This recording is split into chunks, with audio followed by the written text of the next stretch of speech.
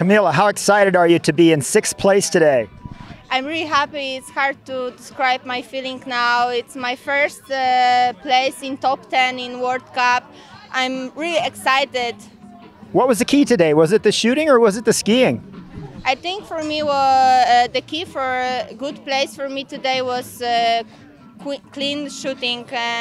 I think this helped me to fight on the track and push more and more and more. Did you wake up this morning thinking you might get a personal best? No, I don't think like that because before the competition my feeling was really bad. I feel that my body doesn't work. I was really tired. So now I'm really surprised and I'm really happy. You were on an Olympic venue here. Did that give you some inspiration? Yeah, of course, always. Congratulations. Thank you very much. Perfect.